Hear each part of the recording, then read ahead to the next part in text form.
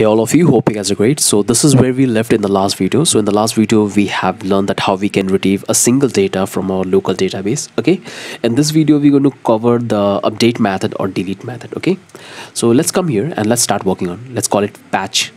So here I want to talk about two things. Okay, so when it's come to updating data, there are two methods. One is put and the other one is patch. So when you use put, what it does, it updates the entire data, which I don't want.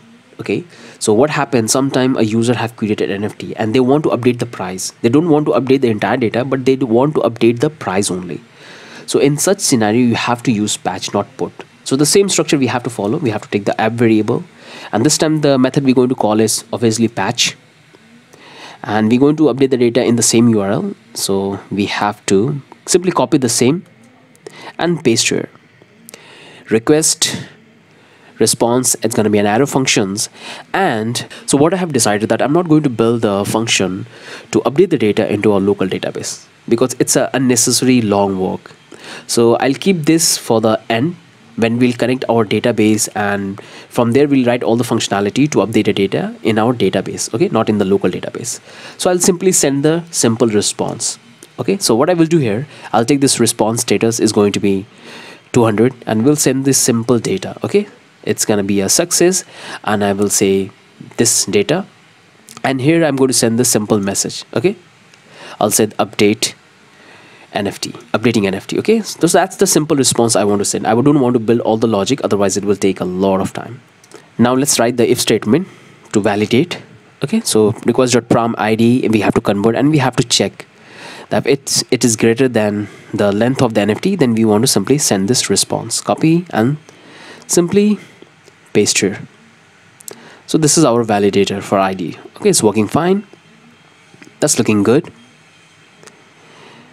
So that's the one we have.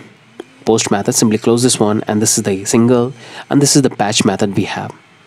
Okay, if you come here and simply copy this URL and open up a new tab, and here we're going to paste this and save this one, and we'll call it, let's say, update. We'll call it update NFT.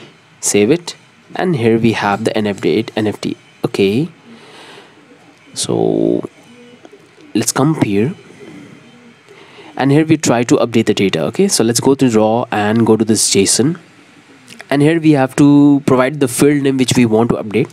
So let's provide the, I want to update the name, so make sure you follow the JSON format. So name, and I want to update it to, let's say, something like Sam. Okay, and if I hit the request, I'll get a status. Okay, I'm getting all the NFTs. Why so? Okay, I'm getting all the NFTs. I'm getting the single NFT1.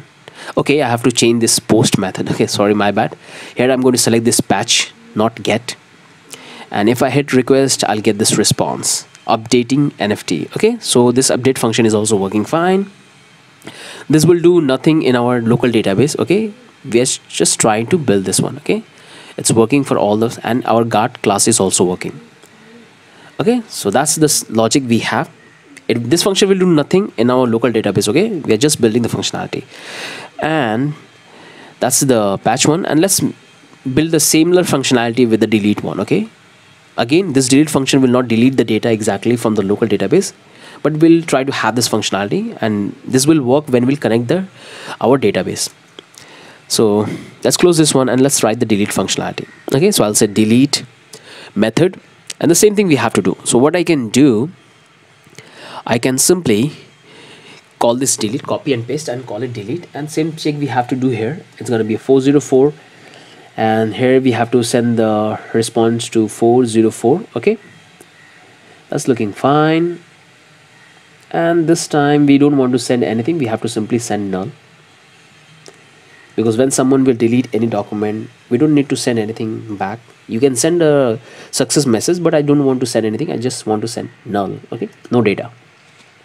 So that's the delete method we have. Now we can test this one. Come back here and make sure to copy and open up new, and okay, why we have this one twice, save it and come here. So first thing we have to delete this one. Okay, this is a single one, save as, and we'll say update NFT. Here we have NFT, and we have to delete this one. I don't know from where it came. And now we have to create another one for delete. Simply copy that and come here and paste here, and we have to select the method is a delete one.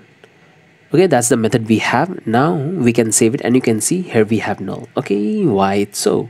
We don't need to send any response success, but we are getting this. It's a 404. Okay, let's come here, and here we have to change this to 204, which stand for null, not 404, 204. So that's looking fine, and here is going to be okay.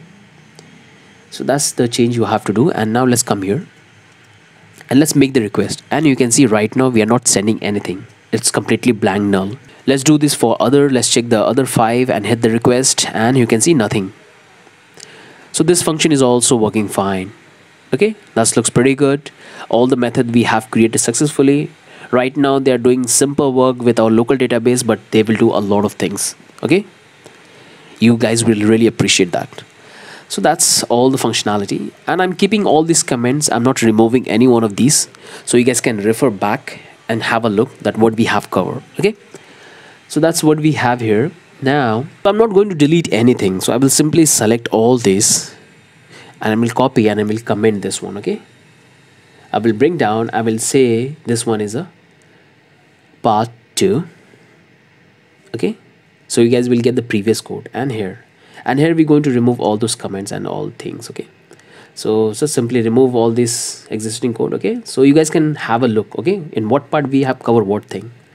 So you will find all the codes here. So that looks clean. Let's the postman remove this console log as well, and let's move this one as well.